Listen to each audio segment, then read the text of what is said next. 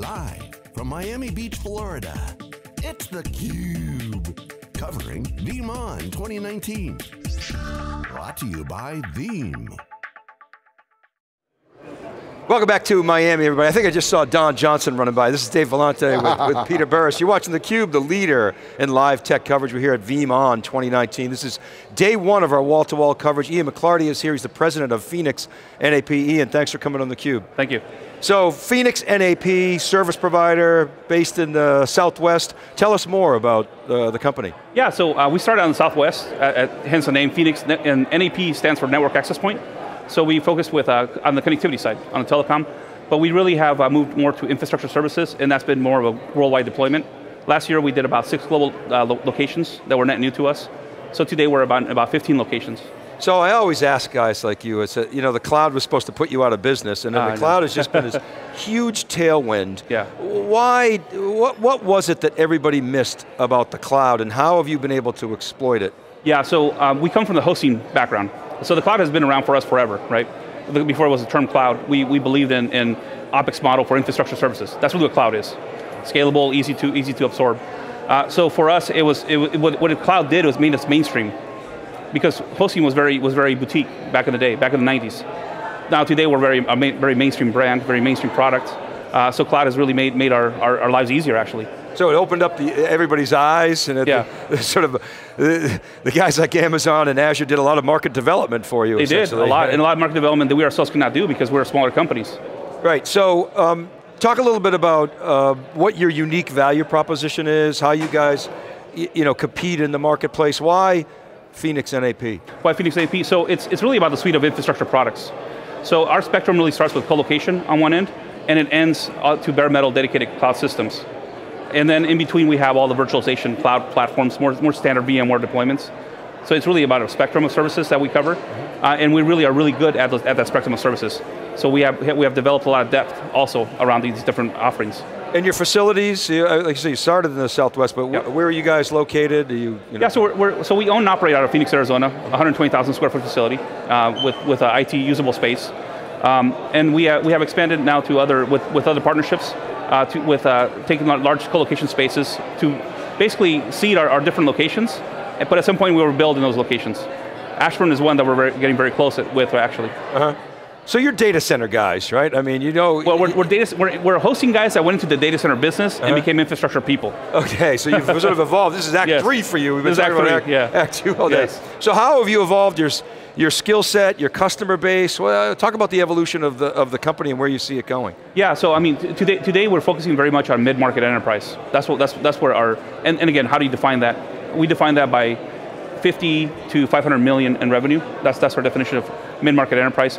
So we're not going after the Fortune 500, and we're not going after SMB. And we have really tapped into the space. And it's a very hard space for the public clouds to act in today.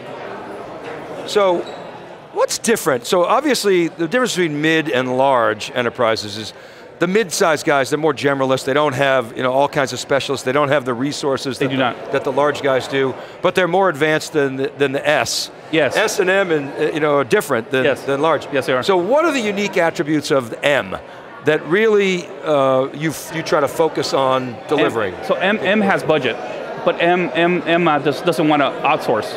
That's key. They know enough, but they don't have expertise. So what they're looking is they're looking for supplemental IT, and that's really what we focus on.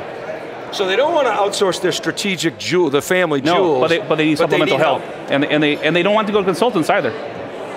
But M also wants to be L, and I think that's a big issue. M wants to be L. Typically M wants to be L, so they have budget, they have plans, they want to scale, but they have to be very careful about how they invest to get there. And M likes to server hug still. They like to touch your servers, like to touch your infrastructure. They want to know you, they want to build a relationship. That's what I'm saying, it's very hard for the public clouds to tap into that space because of that. It has a lot of nuances.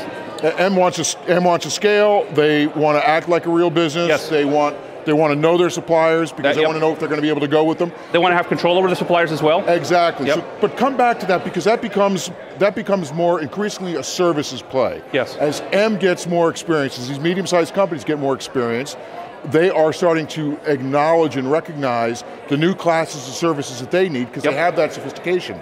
So how is your business changing, and specifically thinking about what Veeam's doing here, to become more of a service provider at a higher level than just the underlying infrastructure? Yeah, so I'll tell you what we're doing right now. We're on the service side, we're really focused more on managed infrastructure, right? That's the moniker we use. But what infrastructure means is really changing. So today, our conversations internally are about Kubernetes, right? What are we going to do to have a managed Kubernetes stack that is deliverable in an API model? That's our vision for the company. So, you're a platinum partner of Veeam.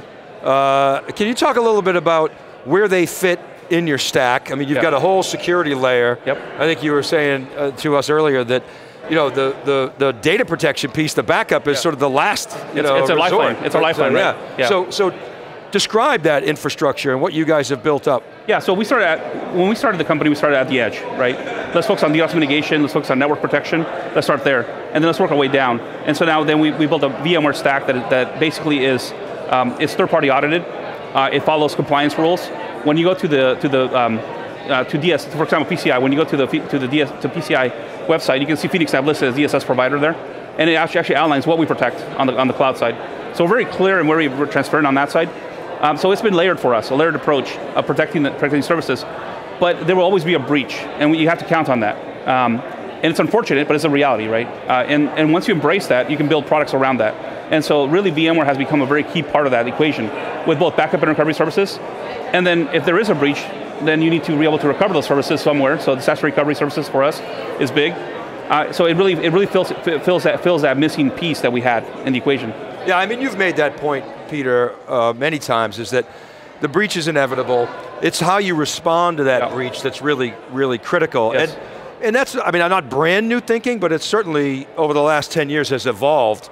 You got to embrace it. People used to not talk about breaches. Oh no, don't talk about it. Now it's like, at the board level, we acknowledge that it's going to happen, and we're putting more and more resources into our response. Is that sort of what you're seeing? Yes, that is exactly what I'm seeing. And I mean, this year alone, 50,000 breaches that were reported, right?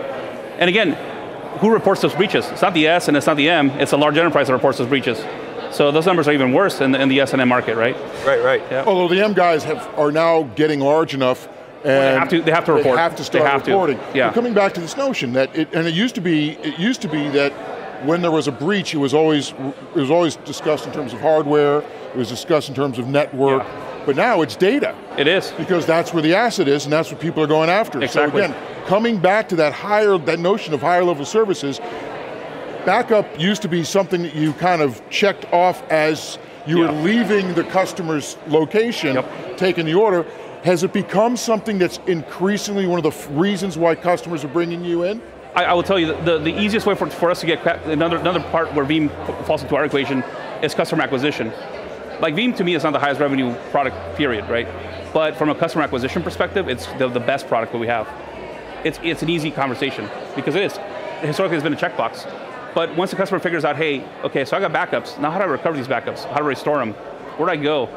That's where we can have a much more complex conversation with them. Well, a lot of these M customers, to become L, are now realizing, I'm not going to get there if I don't use data in ways that the L guys have a hard time using it. So I need to focus on data assets, I need to focus on my digital transformation, which means it's essential that they start thinking about how data protection is going to operate within their business, because increasingly they're becoming digital businesses, and data protection becomes digital business protection. Correct. Are you having those conversations? All the time, on a day-to-day basis. That's the bulk of our conversations right now for net new customer acquisition.